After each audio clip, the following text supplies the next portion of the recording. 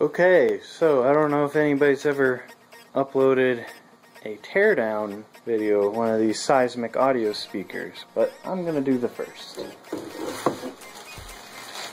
Here we have the grill. Seismic audio. This is a PWS-15 powered speaker. There's a 15-inch driver. By my limited knowledge and assessment, seems like a pretty good driver. Paper diaphragm.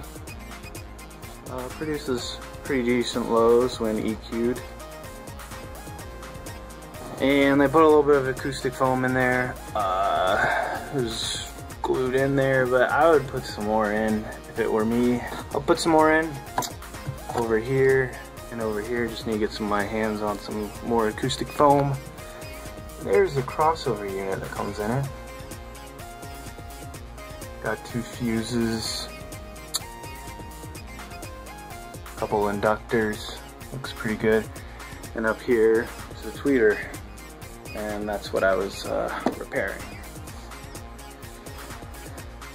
And you know, it's all plastic on the back. I already removed the amplifier.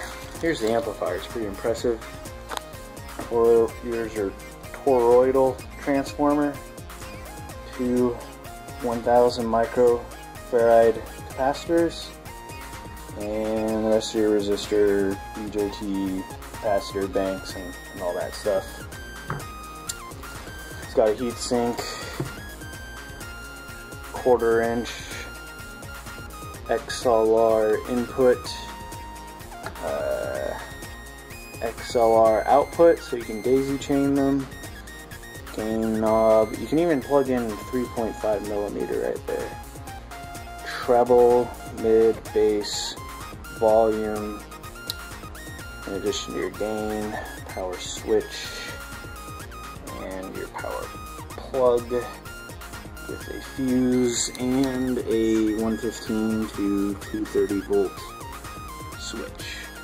And in addition, you can output to a passive speaker using, I think it's called Speak-On connection.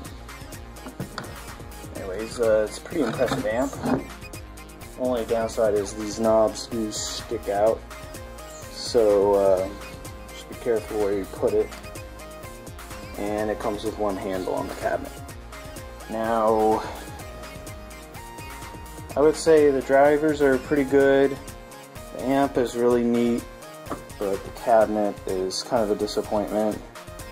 These plastic pegs are going to break off. That's what I had the hot glue gun for. They screw the grill into this in 4 places, and these will break off. I guarantee you they will break off, so just be aware of that. But yeah, each speaker, I think each speaker weighs about 45 pounds. Pretty heavy, so. And that's it. That's a tour of the PWS-15 by Seismic Audio.